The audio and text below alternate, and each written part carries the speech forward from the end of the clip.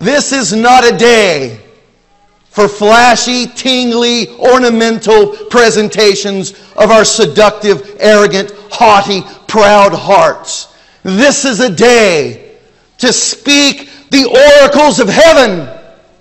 This is a day to put God on. This is a day to clothe ourselves in the righteousness of God, so that the ears of men, so that the sons and the daughters of this current generation, that they'll know somewhere in this city, somewhere in this county, somewhere in this state, somewhere in this nation, somewhere in this world, someone dares to preach the righteousness of God. Where are you, church?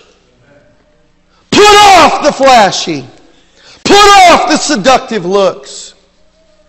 Put on the holiness of God today. Or do you want to walk around and the world scoffs at your bald scalp? The world knows your adulterous, seductive traps. They know it better than most churches do.